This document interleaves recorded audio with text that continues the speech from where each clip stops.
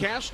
If you would like to hear the broadcast in Spanish, click over to the simulcast on Fox Deportes. And they've been doing this their whole career, and it's a very confusing style. Now, if you can stop, if Figueroa can stop Yonfrez, because Brandon really came at him, and he's coming aggressive. He wants to test him out.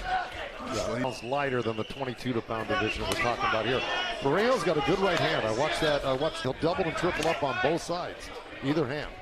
Oh, good right hand by Parejo right there. Locking his arms up so he can't get those short shots off. Not all the time, but every so often.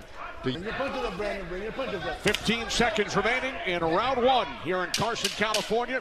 Scheduled for a very good complete fighter.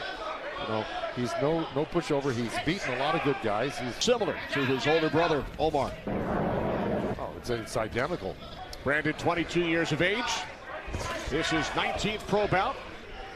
Body shot there by Figueroa. And right there, he got countered by a nice little left uppercut. I mean, that's a normal thing, natural thing to do. The wisest thing to do. 40 seconds remaining in round two. Right by Parejo. Great counter right hand by Parejo. He stepped back off the ropes. Round two.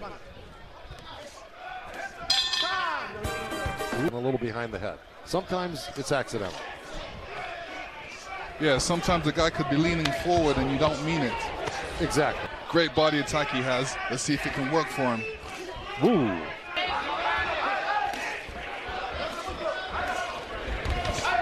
Look at that. Threw it over Figueroa and just landed a nice little body shot, but Figueroa comes back with his own up. Missing with that right was Parejo. Both guys missed with their punches with that. 22-year-old Brandon Figueroa from Weslaco, Texas. And 32-year-old Yonfrez Parejo, born. Thank you very much, Kenny. What have you told him? Keep his distance. He's got the longer reach when he... Brandon's father and trainer. Figueroa needs to be doing a little... Free Jerry Cantu. A look at the punches landed. Shots are like bank investments. I asked them why. He said, because they always pay dividends later. and it's true. They pay, great left up. I'd probably have it even right now, to tell you the truth. It looks pretty darn close.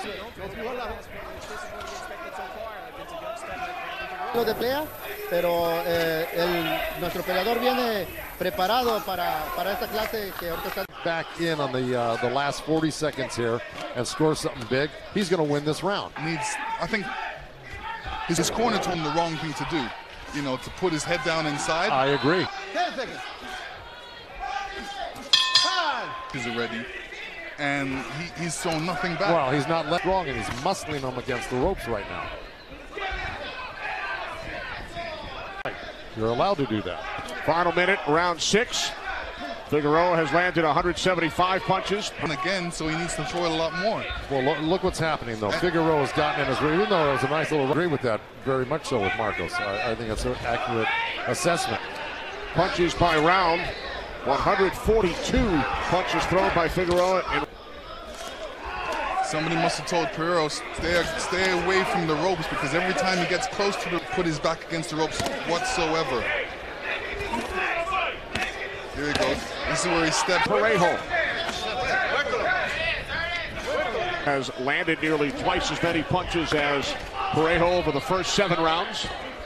Go ahead, man. Yeah, no, I'm saying Perejo was staying off the ropes, but stop coming at you. So, you know, what you've got to do is you have to have something that hurts the kids. And if you know that he's coming, when he throws that punch, come with that right hand that you know you throw so well and try. He tries to take you to a decision because he's not a guy that can really stop you. And when you've got a guy like...